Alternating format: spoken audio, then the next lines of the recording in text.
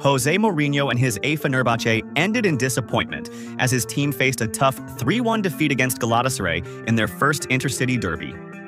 After the match, Galatasaray's social media team had a field day, playfully mocking Mourinho with one post's captioned, "The Crying One," a jab at his well-known nickname, the Special One. They even made a funny video declaring the end of Mourinho Universe, and instead said, "Okan Buruk rules," celebrating their own coach's success. Galatasaray is on fire this season, boasting a perfect record with 6 wins out of 6. Meanwhile, Fenerbahçe isn't lagging far behind, with 4 wins and a draw from their first 6 matches.